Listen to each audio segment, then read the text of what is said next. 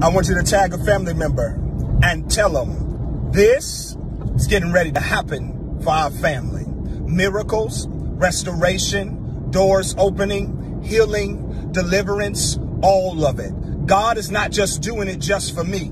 He's doing it for every person connected to you. This next miracle, this next move of God is for everybody that's a part of your bloodline. So get ready for God to move and to restore and to break every generational curse, everything that tried to take your family out, every sickness that tried to inherit from generation to generation. I prophesy to you that it's about to break off your family, and your whole family's about to be recovered. Your whole family's about to be saved. Your whole family's about to be delivered. Your whole family's about to come out of this struggle. It's about to happen for everybody that's got your last name.